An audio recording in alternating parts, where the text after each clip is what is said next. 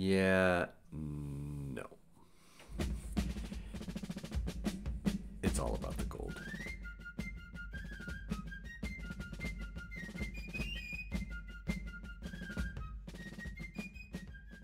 Hey everyone, thank you for watching Yankee Stacking. Truly appreciate you jumping in here and watching this video. No more silver for me. I'm jumping on the bandwagon, the no more silver bandwagon, at least for now. Okay?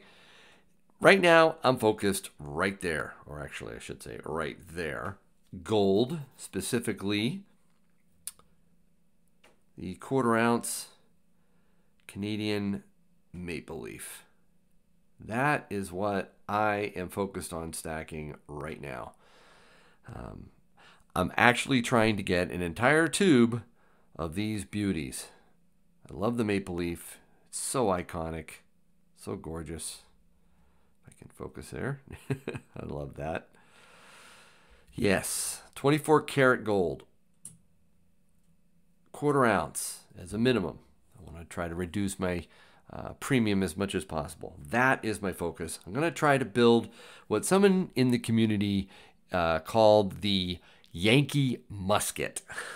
I love that name. I'm going to use it. So I got the Yankee cannon. Now I'm going to go after a Yankee musket. So I'm going to give you 3 reasons why it's about gold and not really about silver, at least for a few weeks, maybe months. I don't know. We'll see. But you know, it's been a very interesting time. We all know what premiums have done. We all know what the spot prices of both silver and gold have done. It's been a little frustrating, I have to admit, especially since I can't seem to get a hold of precious metals that easily anymore. I talk to Tim probably every day. At least I text him every day, and I ask him, you know, what's it look like? Are you going to be visiting the wholesaler? Can you get a hold of some 1/4 ounce Canadian maple leaves? He says he's going to put a few aside as soon as he gets them, so that's nice. But he's unable to get them. Plus, we're in a, what should I call it? A stay-at-home scenario right now in New Hampshire, so only essential businesses are open. Well, I'm very glad that my business is considered essential, but for some bizarre, strange reason, a local coin shop isn't considered an essential business. I think that's stupid. No, I understand why they would not deem it an essential business, but it keeps the business closed, and that's frustrating to me. So I'm still trying to maybe do a few exchanges of fiat for some gold on the side during this period, because I really don't want to have to wait another month to buy any precious metals from him, but we'll see. This has been a crazy time. I'm not going to make this all about macroeconomics, but realize what's happened, okay? The Fed went all in. Even though they had no real ammo for the stimulus, they tried anyways. They went to zero, just like I predicted they would, and I told my friends and my family and you too that they were going to do that. They would go to zero. You know, mark my words, they're going to go negative. They really are. And then fiscal policy went berserk. I mean, checks are going to be flying all over the place, right? You're going to get one in your bank account, hopefully in a few weeks, they say, right? I think that's like pouring gas in a car with no wheels. You can give money like crazy to people, but if they are fearful and they're not going to spend it and they're going to save it or pay down debt, which I'll talk about in a minute, it's not going to work. So this recession is a foregone conclusion, okay? And I think it's going to be potentially a depression. All right, it's not going to be V-shaped. It's going to be a significant problem for many, many months. But it's been really difficult to get a hold of the precious metals. I get that. I'm so happy I finished my monster box in time, because this would have been such a frustrating time to try to be getting silver eagles. I feel bad for people that are right now trying to fill their monster box or reach their stated goals for 2020. It's frustrating. I had a goal of filling my $50 guardhouse box, And I don't know if I'm going to be able to do that. And nor am I prioritizing that right now. It'll happen, but not now. So again, it's not about the silver right now. It's about gold for these reasons. Number one, I want what the nations around the world want right now.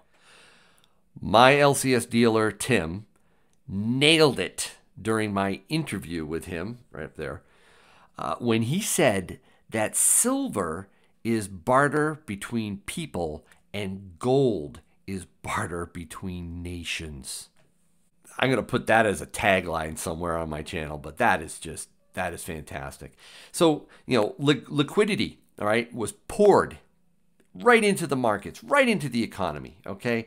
And the concern for liquidity is pretty much no more. I mean, the Fed stated it. They're going to put as much liquidity as needed. There is no bound. There is no limit. It's infinite as far as they're concerned. And I feel that the government with fiscal stimulus is pretty much in the same boat. So liquidity isn't the issue, but there is fear. And that fear is over rising interest rates, rising inflation, rising unemployment, the fear that spending is going to dramatically drop, which I believe it is. I mean, really, come on. What are you going to do with your stimulus check when you get it? I've talked to a few people, and I'm hearing this. I'm going to save it. I'm going to reduce my debt. I'm going to buy some more food. Not exactly what the economy really needs for us to do. They need us to go out and get those flat screen TVs and buy new cars. And I think a lot of people right now are afraid to do that. Okay, I think there is massive fear, and I think that is why there is a huge rush to gold. Look at the price of gold and what it's done. It's kind of left silver behind. Silver is not really a monetary metal, folks. Silver is an industrial metal. There's fear over industry being negatively impacted, that the need for silver to supply goods for the nations is going down. They don't need as much silver, okay? So I think that is another reason why silver is lagged and gold is shooting up. I want to be a part of that. I want more gold. And here's another piece of information that I find absolutely fascinating. We hear a lot about the ratio of gold to silver and how it's at all-time highs. So that's fine, and I have my own opinion on that gold to silver ratio and what it will be going forward, but that's not what I wanted to talk about. What I want to show you is a different ratio. It's the equities ratio to gold. Equities to gold. Equities are dropping fast. Check this out. This is the Dow to gold ratio. You can see there on the far right how it's dropping. Now, to understand this chart, the bottom is when the Dow is worth very, very little as compared to gold, or vice versa. Gold is worth a lot compared to the Dow Jones Industrial Average. Back in 1980, it hit an all-time low. I believe it was February of 1980. You can see right there, 1.3. The ratio was almost 1-to-1. Okay, so it was a very tight ratio. And then, of course, after that, we had the big run-up for decades to when it hit the dot-com bust. So at that point, it dropped, started to drop. It hit the Great Recession, it dropped again. It's interesting to see how that turned around right about in 2011 when gold hit its peak. Gold, as it went down, the stock market started its next bull run, but it was still not as high as its all-time peak. But then with this pin that broke the bubble, or started to deflate the everything bubble, you can see it dropping. It's going down. I believe that that ratio of the Dow to gold is going to plummet over the next year. I think we're going to see it precipitously drop to maybe 1970s style ratio. I don't know if it'll get to 1-to-1. That's quite extreme, but I wouldn't be surprised if it gets down into the single digits. for a ratio. And it's the same thing with the S&P 500 as it compares to gold. This is the ratio I think you should be studying and looking at very carefully. All right, so that's the first reason. The second reason why I'm all in for gold right now is the premiums. Gold's premiums, yes, they have risen, but nothing like silver. The premiums on gold are much smaller, and I like that, all right? Even if I have to pay more than I did a month ago, premium for silver is obscene right now. I'm not spending $10, $12 over spot to get a 1 ounce silver eagle. So that's the second reason, the premiums. The third reason, believe it or not, is availability. It's hard to get gold right now. I understand that. But it's going to become more available quicker, I believe, than silver.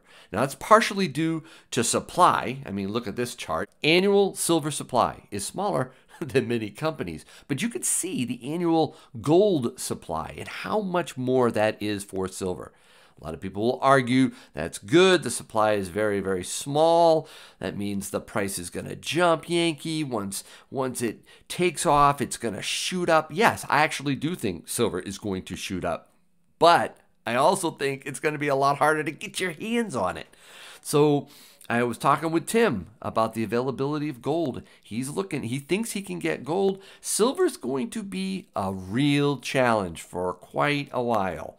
So I really think right now, for that third reason, that availability reason is another reason for me to go after gold. And one other point about its availability and how I think you can get a hold of gold a little bit easier than silver is that a lot of people feel that gold is out of reach for them. They can't buy it.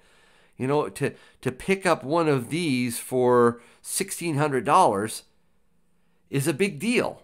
And I don't blame them. It is a big deal. But, you know, a quarter ounce, just over $400, that is something that you can save for. Something I'm doing back here with another overtaxed taxpayers gold envelope idea. Putting money, fiat in there, taking the time. We have time, right? We're not going anywhere. The stores are closed. It's really hard to find silver. So save your money. When you get your check from the government, put some of it in an envelope and save it for gold. So there you have it. 3 reasons why I am not stacking silver right now. Stacking gold. So I hope you enjoyed this video. Please like and subscribe if you haven't. Check out the links below. There's some really good ones in there. And as always, I hope your day